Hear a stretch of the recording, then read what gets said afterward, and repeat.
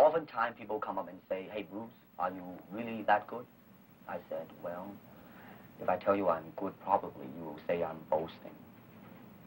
But if I tell you I'm no good, you know I'm lying. Welcome to the house where God, pop culture, and life collide. How's everyone doing today? Growing up, there were three major influences in my life: God, my mom, and Bruce Lee. Now, by all accounts, Bruce did not believe in the Christian God, man, or a God of any kind, though he was part Jewish. Bruce was a big believer in self-development, self-reliance, and being the best person he could be. He fought against racism, chop, you know, with the eyes slant and all that. Demanded excellence in the films he was making. Lee will shoot no less than 10 takes to capture one small sequence that will appear on screen for a mere 3.5 seconds. And became a cultural icon. Of course, he was also famous for his physical prowess. 2-finger push-ups, the 1-inch punch, and a sidekick that kicked like a truck.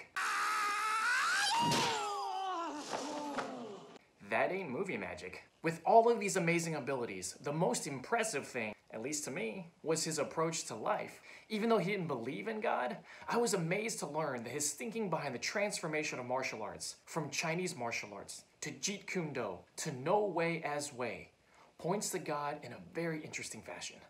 One of the many spiritual problems that we face during this coronavirus pandemic is the loss of passion of purpose. There aren't even days anymore. It used to be Sunday, Monday, Tuesday, Wednesday, and now it's just day. To continue to live meaningful lives in the midst of this crisis, we have to make sure that we aren't just going through the motions. Bruce was not a fan of going through the motions. Kick me.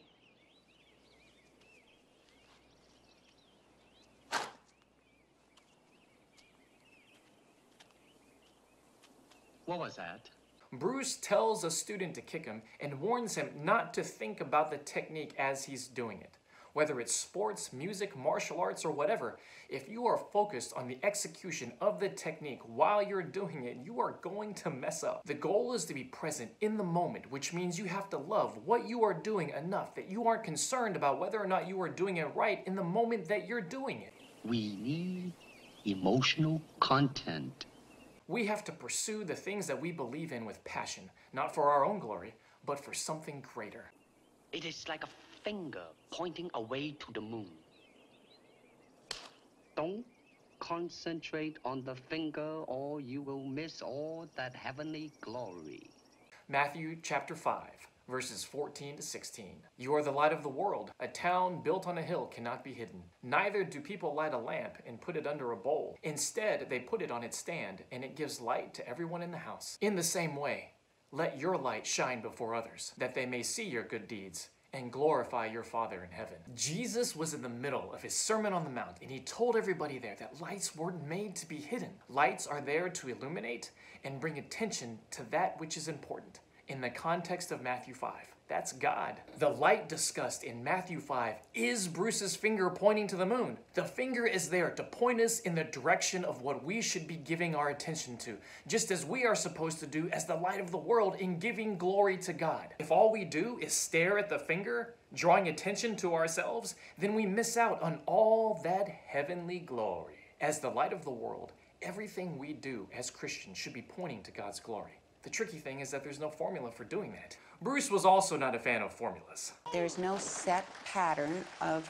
movements. No, well, when he does this, then I do this. It's just a total freedom to react to what the other person does. The spontaneity and freedom found in Bruce Lee's interpretation of martial arts is also found in 1 Corinthians 9, 19 to 23. Though I am free and belong to no one, I have made myself a slave to everyone, to win as many as possible. To the Jews, I became like a Jew, to win the Jews. To those under the law, I became like one under the law, though I myself am not under the law, so as to win those under the law. To those not having the law, I became like one not having the law, though I am not free from God's law, but under Christ's law, so as to win those not having the law. To the weak, I became weak, to win the weak. I have become all things to all people, so that by all possible means I might save some. I do all this for the sake of the gospel, that I might share in its blessings. Paul, the author of Corinthians, is talking about his rights as an apostle and how he chooses to use his freedom to talk about the gospel. Paul doesn't make people learn about what's important to him first. Instead, Paul will show an interest, genuine, in the person he's talking to first, becoming more like them, to establish a foundation for communication, so that he will have an opportunity to talk about the gospel. Exactly like missionary work. People don't care how much you know until they know how much you care. Eleanor Roosevelt. If this discussion of how Paul handles missionary work and evangelism freaks you out, just remember that's how all relationships work. The gospel and dating tips? You are getting hooked up today. Paul is preparing himself to talk to anybody, anywhere, anytime. Spiritual kung fu, baby. You'll also notice Paul's use of the word all in becoming all things to all people. All means all. Don't shoot the messenger. Paul uses the same non-formulaic approach to the gospel that eventually defines Bruce's approach to martial arts. Bruce inscribes it perfectly on the back of this medallion, where he wrote the words that have become his motto. And it says, using no way as way, having no limitation as limitation. No way as way is a dangerous phrase to throw around. This phrase has been somewhat misinterpreted, and people think of using no way as way to mean anything I do is okay. I don't think Bruce really intended it to mean that way. He just meant not to be boxed in by a certain way, so that you never get into a situation where there's only one response. You adapt to what the situation calls for. In trying to give glory to something greater than ourselves, a key element in Bruce's approach to martial arts and Paul's approach to the gospel is the ability to make adjustments depending on who Bruce is fighting or who Paul is talking to. Paul understands that there is this same danger in interpreting his own words, that any behavior becomes acceptable. But Paul elaborates in 1 Corinthians chapter 10, verse 23. I have the right to do anything, you say, but not everything is beneficial. I have the right to do anything, but not everything is constructive. Paul concedes that while he has the freedom to be all things to all people, not everything is a good thing to do. There is discernment that is required.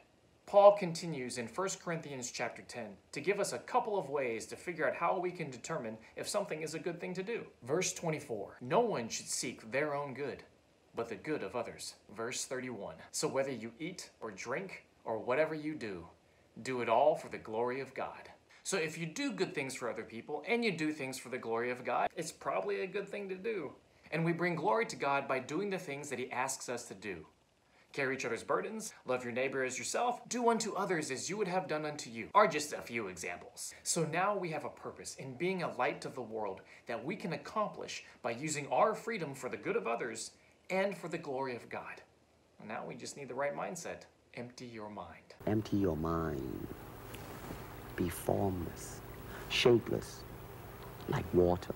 Bruce's mindset is very philosophical. Being formless, being shapeless, being like water speaks to the spontaneity, freedom, and adaptability he advocates through no way as way. Christians should be like water as well. John chapter 7, verses 38 to 39. Whoever believes in me, as scripture has said, rivers of living water will flow from within them.